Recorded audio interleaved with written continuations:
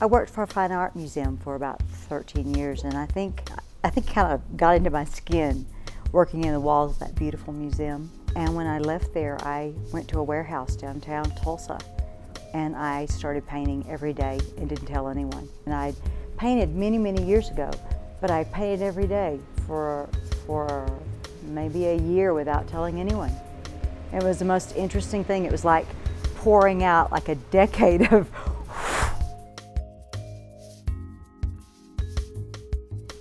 I came to San Miguel, we came to San Miguel, my husband and I, about 25 years ago the first time. People, artists from film and writers and filmmakers and musicians and painters have come here because there's an amazing kind of sweet energy about this place that people like.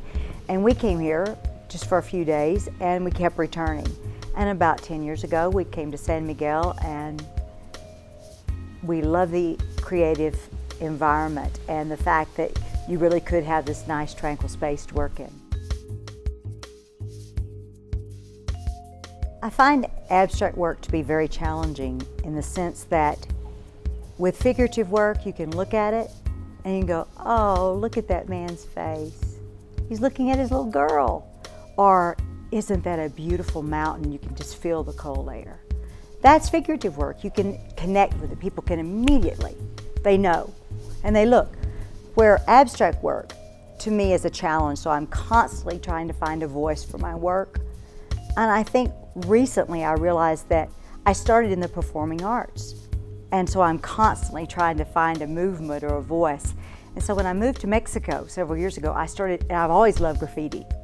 So when I moved to Mexico, I started kind of this non-language language, because I started doing a show about art going beyond the lines of language and moving beyond the lines of language. I always try to have a movement or a voice, something that if I bring everything I have in my emotions, which is a lot, if I bring it to the studio and layer it on the canvas, I find that the interpretation of my work through others, when they filter it through their own experience, is much more interesting than anything I could ever tell them. And I find myself writing in canvases a lot. You'll see words popping up everywhere, and I have to hold back not to do that. Sometimes I carve them in, sometimes I charcoal them in. So I think I'm always trying to talk a lot with my work, but I love going to the openings and hearing what people see and what they think.